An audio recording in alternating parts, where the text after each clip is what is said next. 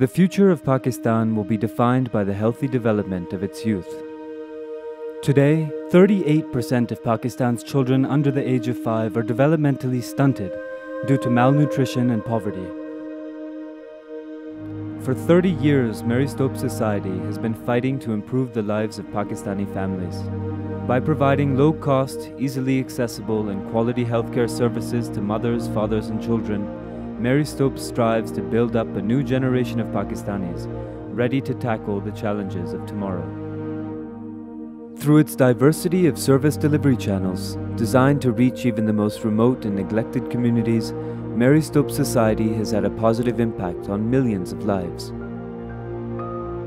But as the country's population continues to grow and life for many becomes more and more uncertain, the need to continue this work is more important now than ever.